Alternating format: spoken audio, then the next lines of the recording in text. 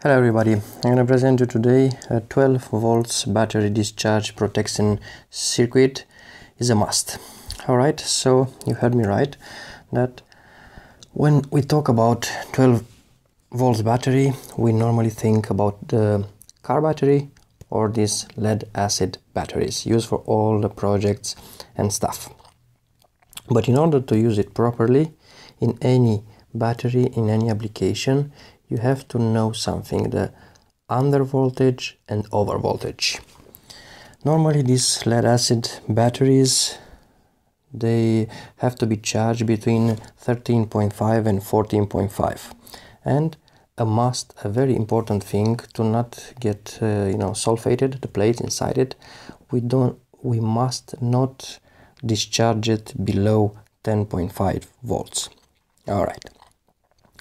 But let's start with the definition. Undervoltage or discharging protection circuit is an electronic circuit used to turn off the power of an electronic device in the event of the voltage dropping below the operation voltage. So in our case, if the voltage is gonna be less or equal or 10.5 volts, we have to shut it off and don't use it no more, put it on recharge. But to be safe, we have to put it the threshold for that protection circuit to 11 volts. All right, in that being said, in our case we're gonna make something very quick and very useful, a 12 volts circuit discharge protection that will monitor our battery with a simple device that you can find in online, Amazon, wherever, eBay and stuff. The solar friends that they have solar panels and use solar off-grid communities and stuff, they know what this one is. This device, which I bought this one from GearBest, so it's very cheap. This one is a solar charger controller. Basically, it has a built-in stuff, but we're gonna use it in our project from today as a discharge protection circuit for this 12 volt battery.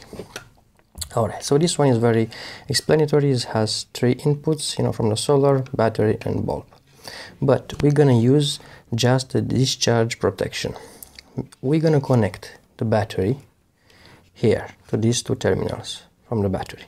Yeah, and we're gonna connect our load, a 12 volt LED bulb, here.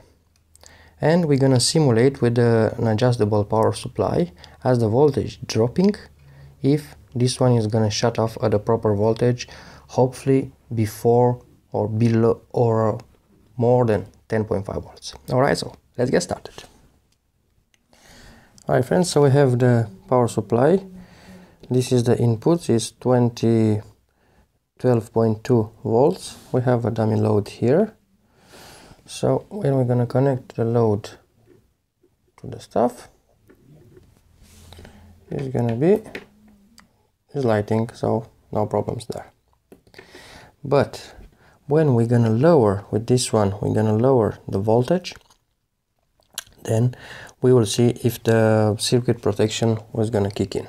So let's turn off the power supply first. Okay, so the power supply is turned off. Now I'm gonna remove the bulb. I'm gonna remove these wires, put them aside a little bit. Alright, so we have these middle two pins. This one, accordingly, there is a black and red, plus and minus. So plus, we're gonna connect to the power supply plus, which is this pin over here. The bottom one is labeled and there's no problem for you to find it. And the minus, the black one, to this one here. Alright, and then we have these two pins, that's from the load. We're gonna connect our bulb to this load and through the circuit protection, which is a solar charger. Alright then, so okay, we have the bulb, we have the solar charger connection, we have cables, we have our power supply. But first we're gonna adjust the output and test it out. Alright friends, so we have connected the power supply as I told you earlier with the LED. If we're gonna turn on the power supply, boom, the LED is lighting. The 12 volts power supply is set to 12.7, and as you can see here we have an indicator at 12.7 the battery is not full. So that means our stuff from the battery is correct. It says operation standby use 13.5 till 13.8, so the normal battery will be 12.6, 13 and so on. Oh, and by the way, did you know that the lead acid battery was invented in 1859 by a French physicist called Gaston Planté? Huh? How about that? Alright then. Now let's go back to our 12 volts discharge protection circuit. Okay, we have the battery. Let's say the battery is here, the load.